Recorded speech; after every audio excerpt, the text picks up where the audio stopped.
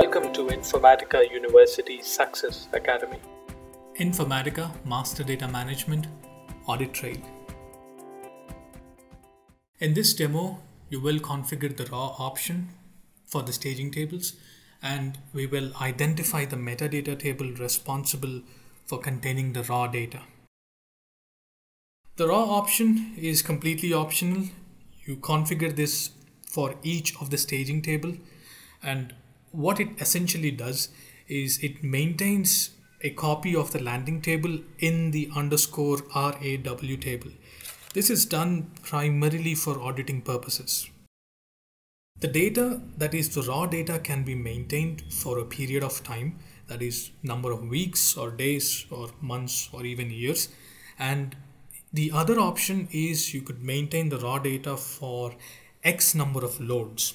Loads as in data moving from the staging table into the base objects.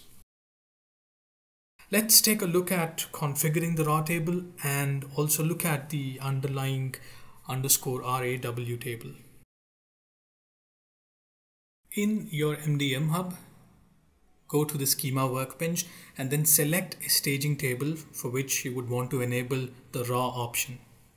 And once you select the staging table, click the settings tab here, and here you have the option to enable the raw table. You could enable this for a number of loads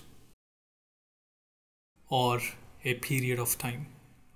And the raw table and the delta detection are mutually exclusive. They are two separate options.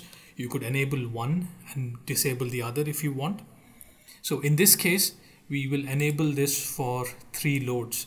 So enabling this option creates an _RAW table. So if you log into the MDM hub, that is, if you log into your ORS from a SQL client, you will see the _raw table, and data in the raw table is append.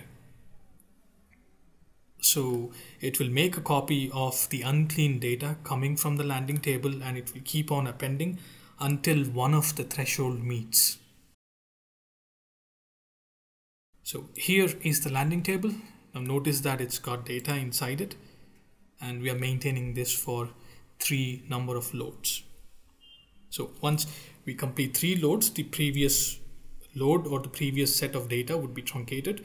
It will be replaced with a new set of unclean data coming from the landing tables. So here is the option to enable this, and here is the delta detection. And to enable the raw option again, this staging table needs to take part in a mapping. Only then we could enable these 2 options. This concludes the raw table option. Thank you for watching.